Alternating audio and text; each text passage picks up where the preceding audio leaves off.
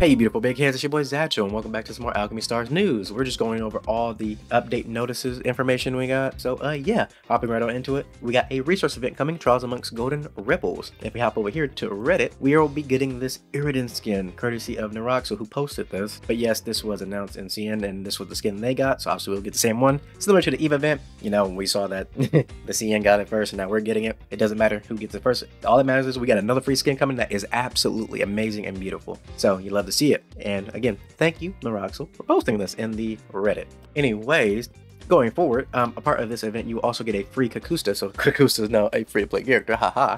So if you don't have her, she is a nice forest sniper. Apart from that, you also will actually get missions for leveling her up and ascending her, and then you'll get what, Jasper's and just Matt's back. So you can actually work on her now, since it is the double. All right, ignore that. That was my cat knocking stuff over like cats do. Yeah, but during the double drop event, you do get double drops, as it be essential materials or just Jasper, so you can use that to awaken your Kakusta all the way so she can be ready prior to the event.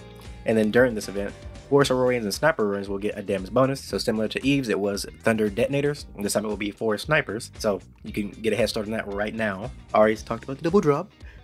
Also, there will be an event preview sign-in bonus, so you just log in between the 20th of September to 27th every day to get a little bit of rewards. Other than that, we do have the Illumina Reinforcement recruitment, which is alright. I mean, Excelia, good character in jail, alright in certain single talk, well, 1x1 content.